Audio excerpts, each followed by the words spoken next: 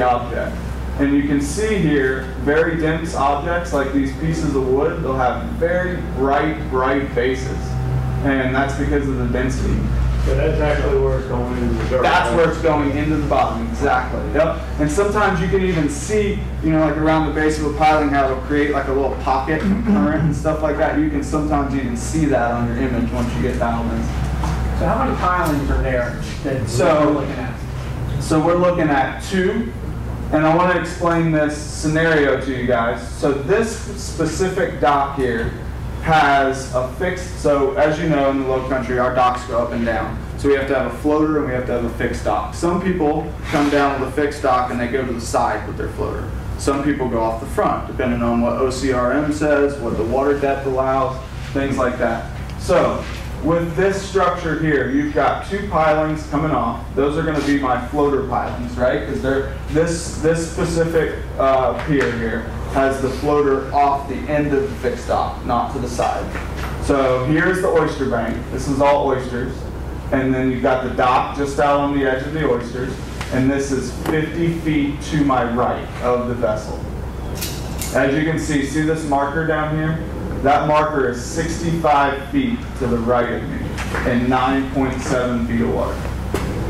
So you've got the pilings, the elongated pilings that come out to the school of fish. You guys with me? See that right here? So that comes out to the school of fish. That's going to be the pilings that are on the inside of the floater. And if you look very closely, you have a bright yellow line right here. Well, that bright yellow line is a huge indicator for me, because what that is that's the outer edge of the floater.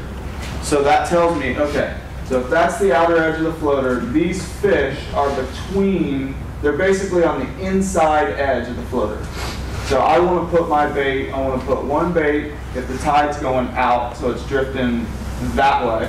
I'm going with the current because that's how I get the best image. So tide's going out. I'm going to set up here on this side of the dock, and I'm going to allow my piece of bait to drift into that dock. But if I'm fishing artificials, I'll stage up on the front side or the down current side and work down current, because fish are always 9 times out of 10 going to be facing into the current. With cut bait or dead bait, you want to be fishing up current because you want that scent traveling into that school of fish and they'll work their way up to it. With the artificial, you want to bring it back across their face and back to you, not from behind them. So if I was fishing artificials, I'd set up on the down current side of the dock. If I was fishing cut bait, I'd set up on the upside current. And you can see there might be one fish there on the outer edge of that floater, but most of those fish, I mean, this is probably 50 to 100 fish. And these fish here were ranging from 20 to 30 inches. So you've got these pilings. So I would put one bait. So here, see this second set of pilings here that goes back, and then you get more pilings in the photo there. So that's the fixed dock. So this is the outer edge of the fixed dock. This is the 2 pilings holding the floater. So I'm going to put one bait under the ramp going down to the floater, and I'm going to put another bait up under the floater and try and drift it up in there with that tide. Leave my bail open and let it carry it back under there. If I'm going to throw artificials, I like setting up on that downside and doing somewhat of like a pitch or a skip, and skip it up under that ramp. Let it sink down to the bottom. As we know, redfish, they're not up in the water column. They're sitting down on the bottom. So I mean, sometimes I don't even reel. I just sweep and then reel back down and just sweep. And that's when they're sitting down in that deep water, that's going to be the best retrieval 9 times out of 10. So a lot going on in this image, a lot to learn here. Like I said, you've got the outer edge of the floater. You've got the 2 pilings, as you can imagine, holding, if this was my floating dock, this was the middle of the river. Those 2 pilings are right here with the piling rings going around them, and then you've got the ramp coming down to it, and those fish are sitting right between those 2 pilings. And the reason they're there is not only because of the cooler water or the, structure, the food, They're there for protection from humans and dolphins. Dolphins will feed on a 30 to 35 inch redfish all day long. I catch them like that with big scars down their side. Flipper doesn't mind. So with these redfish, what they're doing is they have the protection of the floater above them, and they've got the protection of these pilings on either side of the school. So they're kind of pinned from all angles, and they get that sense of protection.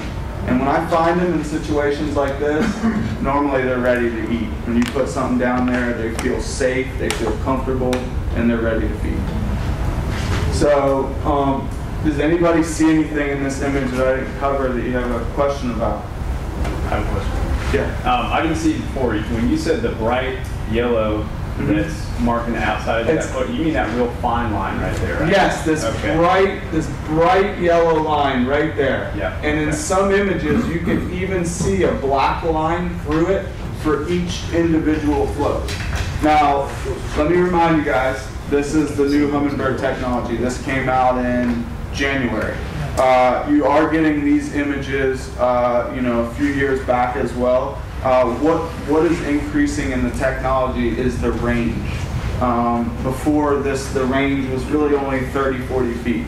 Now, as you see, I'm marking pretty clear oyster beds out to 100 feet. The range is almost out to 200 feet. So with that increase in technology, that's going to allow me to get out to the reef and be able to utilize this for our reef species as well. Your cobia, your spadefish, your big black drum, when they start moving in, you'll be able to mark those like a sore thumb. So all of this through here, all different things that point out, that show me what's going on down on the bottom. And I know that bright line is very tough to see, but it's just elongated here on the outside of that school of fish. I understand. It's a bright line is the floater. Yep, the outer edge of the floater. Why is there a bright line on the other side, the left side? Over here? There's no floater on that other side. Like this bright yellow line? That's a lot. Here I'm pointing to, if you get real close and it's like popping string to bottom. It's no sir, there's a line, there's a bright yellow line right here that's about this long. And it's a little bit, I know it's tough to see, but later on I can pull this picture up and you guys can get real close. And that little bright, so I'm running at the distance of it right there. It looks like you have to top the bottom of the spring. No sir. It's going to be the length of the dock. So you see these two pilings here?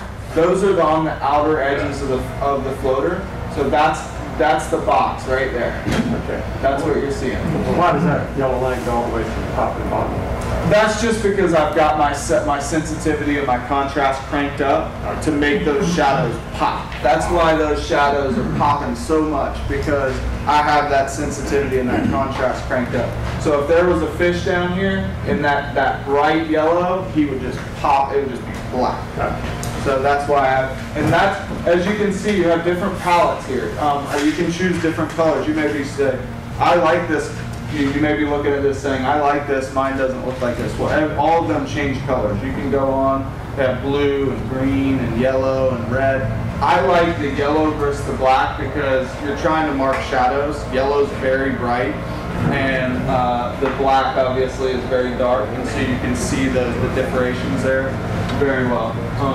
So you don't really change palettes for different strategies? Never. Really, no, man, I love, it's all about getting used to something and knowing what you're looking for. And I'll show, this is about as clear as you're going to mark these fish. I mean, this is incredible. I'm going to show you guys some pictures here in a little bit that you may not even see what I'm seeing. Because I know now what I'll do is I'll go home and I'll save this picture, and I'll go home and I'll sit down and I'll look at all the tiny little marks around it, right? Because those are fish too. And I'll look at those marks and I'll pay attention to those marks. And if I know that there's some fish around this dock, like 8 out of 10 times I go to this dock and I cast by that piling and I catch fish. Well, the other 2 times you waste 30 minutes sitting there, right? So I'm gonna ride by that piling and I'm gonna focus on that one piling. And if I see any marks that look like these marks, I pretty much know what they are. And so pay attention to your fishery, pay attention to your image, and try to repeat it. Try to you know, have something to always go off of. And that's what Dave came out with. He's like, I just want to know what I'm looking at. You know, I just want to see it one time. And what that one time was for me is last year I was on the Challenge Series with Shimano. We traveled from Connecticut to Texas to Louisiana fishing for all different species on all different boats with all different technology. And when I was up in Connecticut, the guide that I was with had Humminbird on the boat. And we rode all through the Long Island Sound for 3 days fishing, sun up to sundown. And he completely relied on sign imaging for those stripers. And that's, I mean, he would tell me, cast 30 feet to the left, 20 feet off the bow. And I mean, sure enough, that's right where those school of fish were. And I was like, man, I have this same unit. I should be able to do this. So I went back home and started digging up and doing research, and then I was able to get that same image that he was. And so it's all about, and it's a big relief when you mark that first fish and you know that it's a fish, you threw in there, you caught those fish, or you know those fish are in that spot, and then you see them and you get a grasp on your screen of what those fish are. That's what you want to do, and that's what I'm telling you. I'll go home. It's not these big marks. Like, these big marks are obviously fish to me. You know, they're in a tight school there. They're right where a redfish would typically sit on a dead low tide. And that's another thing. This image was taken at a dead low tide. Or not necessarily, it was an outgoing tide. But the water was out of the grass. What do redfish do normally when the tide gets high? They go shallow. They go up in the grass, they go up on the oysters, and they become more difficult to mark on the side of the thing. I don't use it a lot on the high tide for the redfish because they're just not where I'm going to find them very well. So this is a technology that I like to use for the redfish in the docks, mainly from the bottom, you know, when the water's out of the grass, basically. But it doesn't hurt to cut it on, because I've caught redfish under docks at dead high tide. So it never hurts to cut it on and take a look. Where is it? That image, I pay attention to those little small details. And when you're looking at your screen, you can see it better than up on this TV. But inside of here, there's also a little patch of fish in here that's just inside of those fish that are a little bit smaller, and believe it or not, those are the slot fish, these are the over slot fish. And so those tiny marks replicate these larger marks, they're just much smaller. You're not always going to get this perfect image. It's not a perfect world. So when you're looking for those marks, don't always look for the obvious. Look for the real small marks once you know what you're looking for. So you're scanning out to the left and right 100 feet, which is 10 times in depth. I mean, is that kind of where you normally set it, 10 times in depth? Not necessarily, and that's a great question. If I'm in, it's all about the clear reading that I'm getting. You know, you play with it and you see what the current and the conditions are allowing you. If the boat's rocking real bad, you may not get a clear reading out to 100, 150 feet if you have that range. But if you're in a super stable condition and you can get that range, then obviously use it, because you know you may just be off the fish a little bit. So definitely use that range and adjust it as necessary. But I'm marking fish, you know, if you're in 25 feet of water, I'll still leave it. I basically leave it on 100 most of the time for me.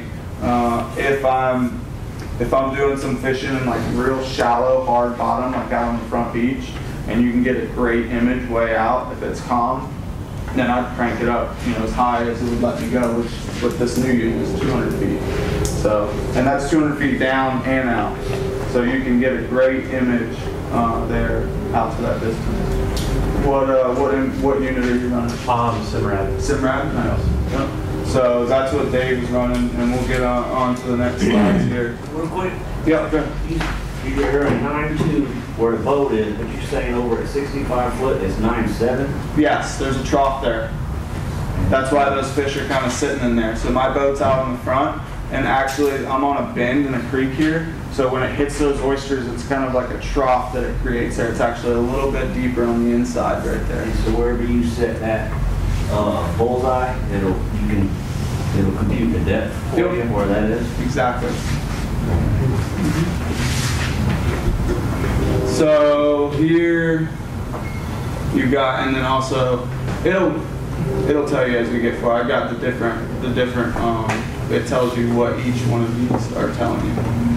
And this isn't on all units, every unit portrays it a little bit differently. Hey, Dan, when you say you go home, I mean, do you have, is it Bluetooth or screenshot that you So put it in the house, on the computer? how I'm capable of getting these real clear images for you guys, even when I blow them up like this, is I'm actually taking a screenshot.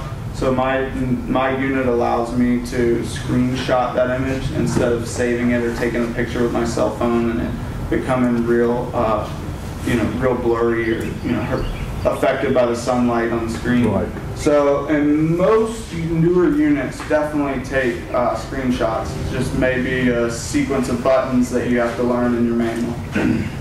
Great question. Is that, Yes, sir.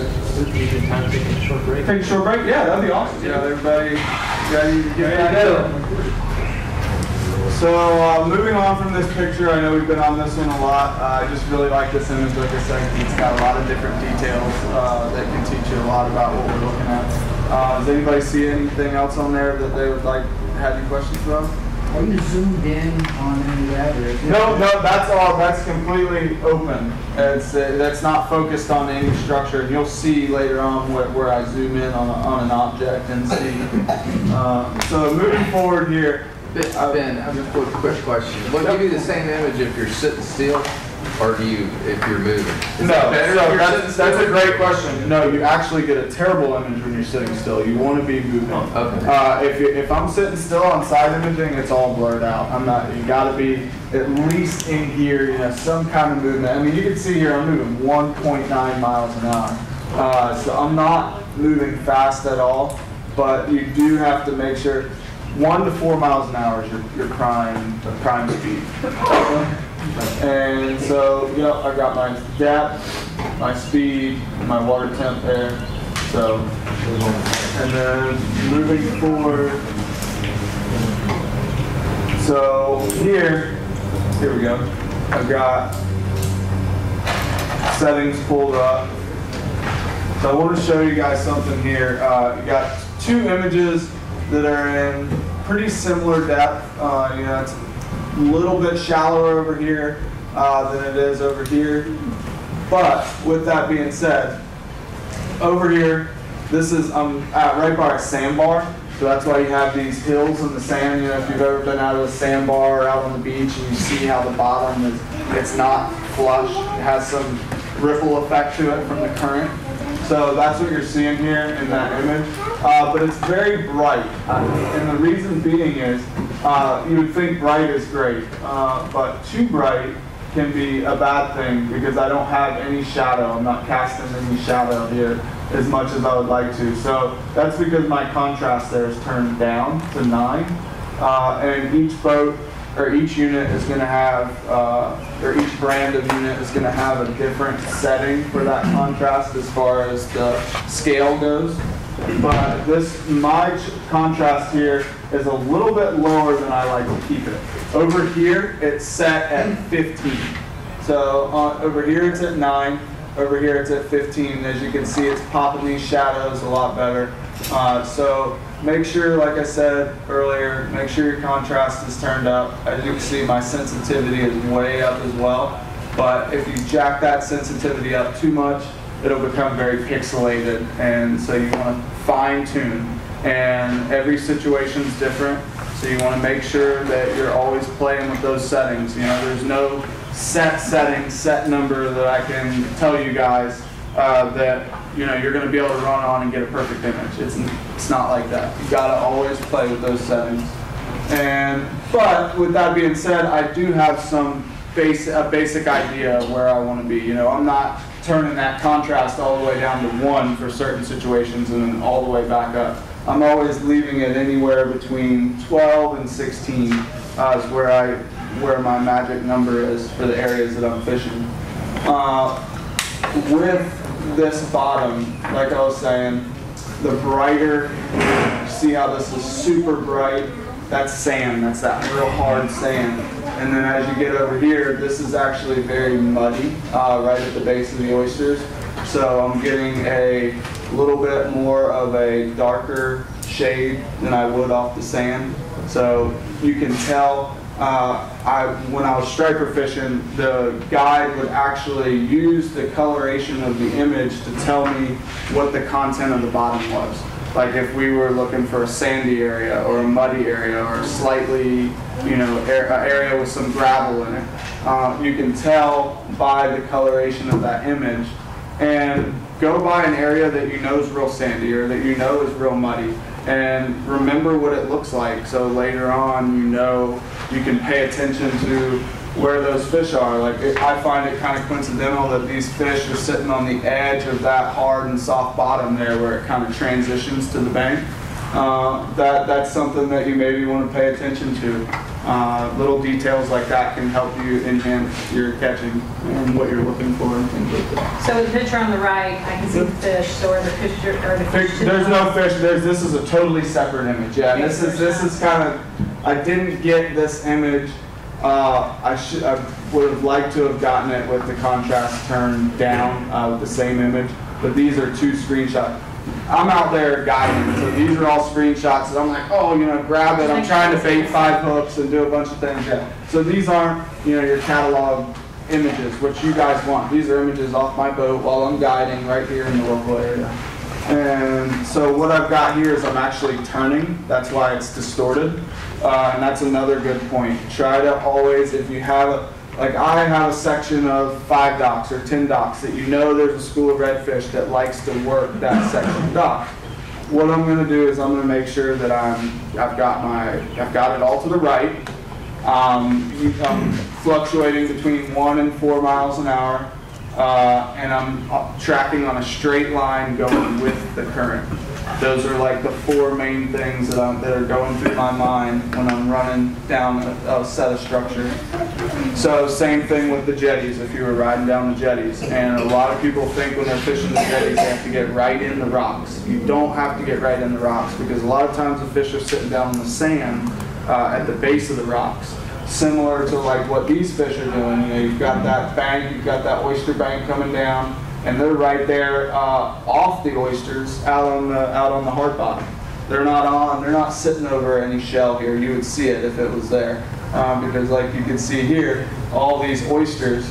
These fish are out way off the oysters, and they'll do that same thing at the jetty. Like if this was the rock pile, I've been catching them on soft plastics with your 1/4 ounce eye strikes, getting down deep and getting off those rocks and dragging in that sand, and you find real big flounders laying down there and trout and things like that. And so riding down that rock, pay attention out on that sand off the rocks there, because just like in this little system of docks here, you can use that just like you can at the jetties. They're very similar situation. And I've found schools of trout off the rocks doing that. Schools of bull reds, tarpon, you name it. The bigger the fish, the easier it's going to show up. And I'll get to an image here in a little bit of an alligator. So as you get larger, the larger the object, the better it's going to show. So, I get that question, is it showing panfish? Yes. I have buddies, like I said, that are getting images of crappie. So you can get smaller fish along with bigger fish. And of course, the bigger fish are going to show up better. So here it gets out. I'm getting a decent image on my left side. But when I go over to the right side, much clearer. See the difference there with the oysters, the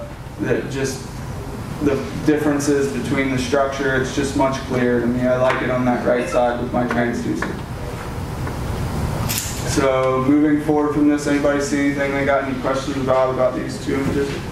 On that right-hand image, the center line portion of it where it's narrow at the bottom. Yep. You said that was caused by turning the boat? No, sir. So this,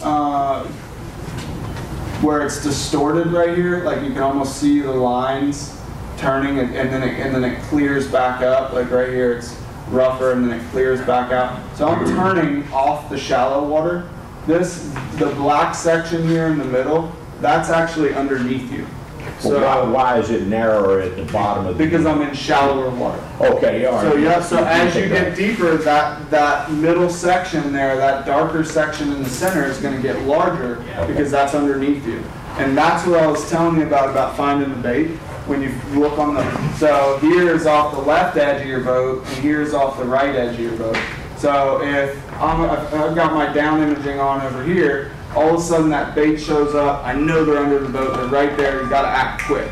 So what I'll do is, then I'll quick look over here, I'll be standing on the back of the boat or the front of the boat, and turn your unit around or have a buddy tell you what's going on. And then as soon as you see it show up on that side imaging, it's on the left, you throw it off the left side of the boat. It's on the right, you throw it off the right side of the boat. But you'll see the bait in the water column, and we'll get to that. I have pictures of big schools of menhaden.